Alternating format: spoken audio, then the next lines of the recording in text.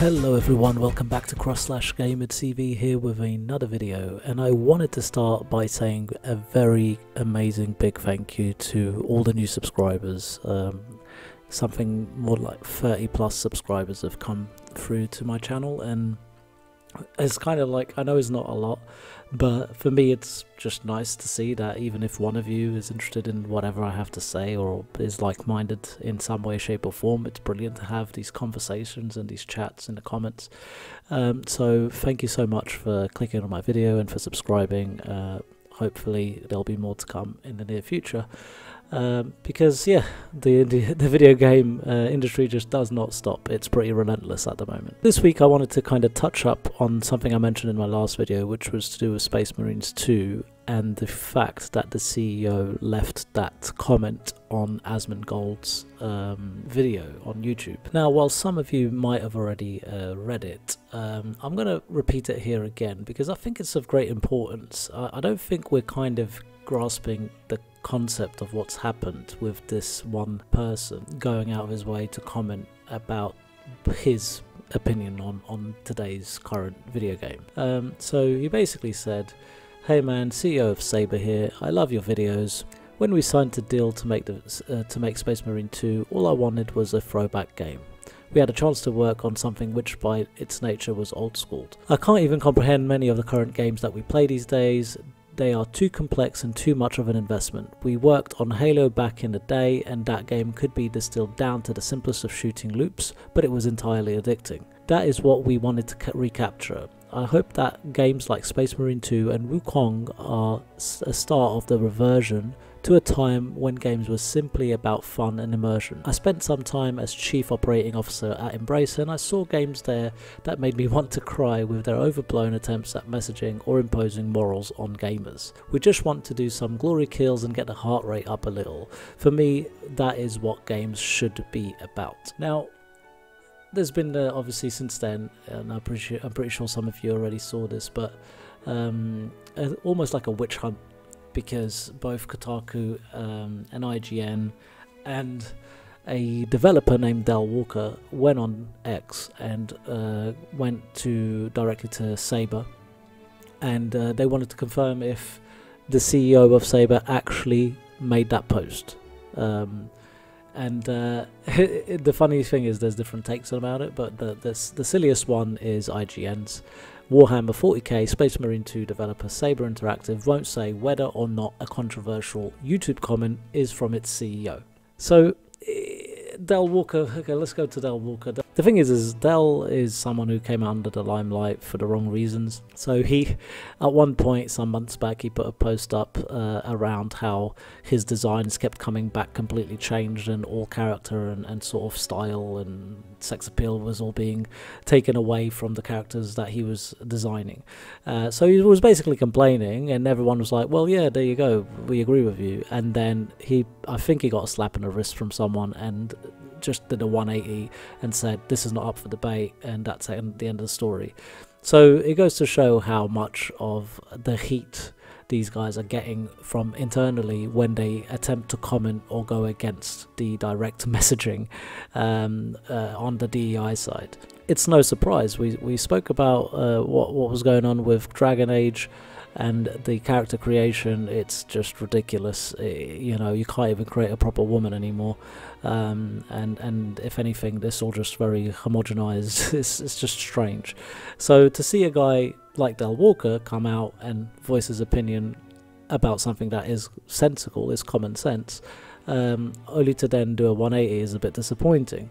But with the CEO of Saber, it was glorious. So what I'm trying to get at in this video is we should be celebrating, because I think it's a big win for the logical people in the gaming community and gamers in general, because someone from the inside, a CEO of a company whose game is doing very, very well, has come out and expressed his opinion. And he basically said it made him cry seeing the attempts of the other devs trying to impose morals on gamers. It's ridiculous, because that's not what gaming's about. It's about fun. And Space Marine 2, I still haven't played it, but apparently it's just pure, unadulterated, visceral fun. It's just fun. and that's why it's doing very well. It's selling well. I heard it hit 2 million in the first week, so it should be a lot more by now. And I think it should, this sort of outspoken, this sort of commentary should be celebrated, because others will follow, because it's obvious they're seeing the success. They're seeing the success of Space Marines 2, and obviously he hit a nerve, because then IGN came out and said, yeah, is this you, saying it's a controversial, which is pretty much clickbait, because there's nothing controversial about what he said. He pretty much just said, yeah, we just wanted to go back to a time where games were fun, and so we made a fun game. You know, it looks like a very spiritual successor of Gears of War a little bit, and it just has the fun element, and I think everyone can really see that. So yeah, I think we've dented the armor there. IGN and Dell and all them people, you know, they can't explain, oh, why is that comment so controversial? What was so controversial about what he said? I just want games to be fun. You know, Dell goes, the devs can make whatever they want, he says in a post of September 17th. But then he goes on to say something along the lines of, as long as it doesn't hurt anyone. It's ridiculous.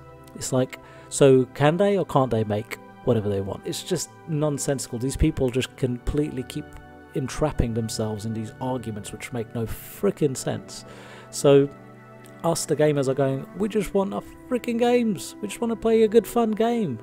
Why just leave us alone? Don't get off X, go do your work. And then, because the only people speaking sense right now is literally the CEO of a company who's released a game which is doing so bloody well. So here we are. In other news, which I just checked, so it just come up on my feed, Square Enix is no longer a client of Sweet Baby Inc. Is it real? I don't know. Is Square Enix trying to mask its affiliation? I don't know, but I hope the former is true. I hope they have dropped SBI off their sort of partners who they work with, because SBI is like a cancer to any game. There's been already some things that we weren't happy about, especially in Final Fantasy Remake, which was patched 4 years after its release, with them sort of clothing Tifa a little bit more and putting, you know, hiding her bust away a little bit more, and it's like, it's just a fucking game, just let it go, and it really sets a precedence for things that if you got a game that you bought today, it can be edited, it can be changed in 4 or 5 years, just to, who were they trying to please? Who? I don't understand. No one asked for it. It's Final Fantasy. We know Tifa's got a big bust, and I get the cutscenes and all that were happening, and specifically because she's a teenager. But stop like editing and censoring the games that are already out to appease who? I don't know. No one asked them to do that.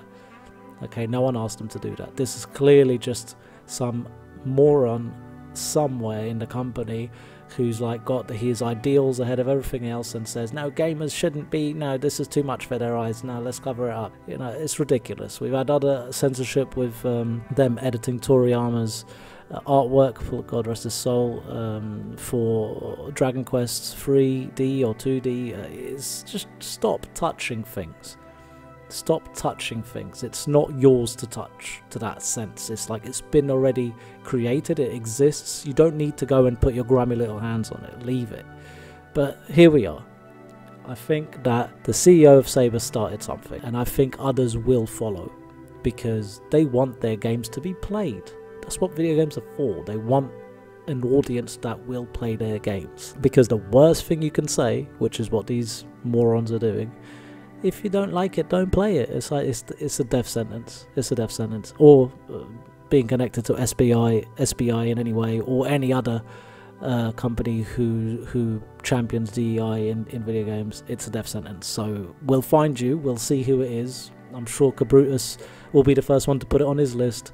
He's already got nearly 500,000 people on that following him. So we'll find you, and it won't work, because we are actively and organically rejecting it. So do your homework, do a bit of market research, understand your audience again. Let's get together again. Let's enjoy a comfortable relationship between developer and gamer, and let's get back to playing some really good games, please. That's my request for today. If you enjoyed what I've said today, if you enjoyed my opinions, if you agree or disagree, please leave a comment below. I'm always happy to discuss. I love having a bit back and forth. So please comment on the video, that'd be lovely, and like, share and subscribe if you can, but definitely subscribe. You guys keep me going. It's very motivational to see people joining my channel. So yeah, love you guys, and I'll see you in the next one. Bye.